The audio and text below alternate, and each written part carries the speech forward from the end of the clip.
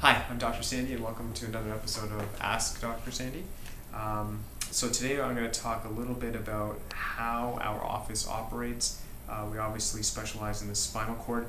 Number one, why is that important? Well, obviously what we know now in the research, the brain basically talks and controls the whole body through the spinal cord, and one of the primary functions of the spinal cord, it controls everything, plus it heals and maintains every organ and muscle in the body.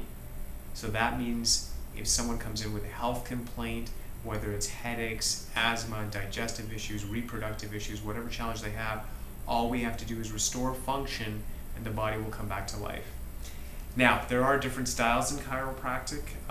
One thing we're passionate about is the direction of the adjustment, which is huge. So one thing we insist with all our patients, we do measurements with surface EMG, which measures muscle.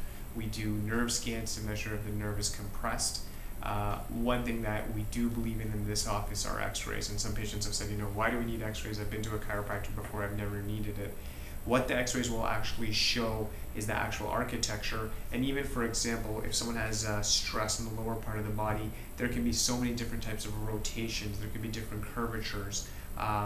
Having an x-ray gives you such a vital piece of information, and what it does, it actually enables you to get the best care possible. Plus, God forbid, let's say there's a fracture, let's say there's something more serious going on, you'll be able to capture it on a film. So we are passionate about x-rays, and again, what makes our office different is we're principled, we're scientific, we don't want to just move bones, we're not just manipulating things. We use the term in chiropractic adjustment because what we want to do is place things in the right position.